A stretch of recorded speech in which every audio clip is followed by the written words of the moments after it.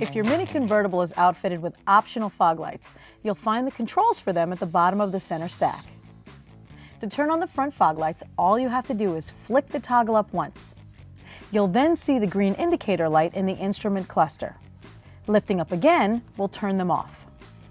Now to use the rear fog lights, first make sure that the front fog lights are active. And again, that's noted by the green indicator light. Once they are, simply press down on the fog light switch and the rear fog lights will activate. And that will be noted by an amber indicator light next to the green one. Now to shut off the rear fog lights, all you have to do is press down on the toggle switch one more time. And that's how you use your fog light switch.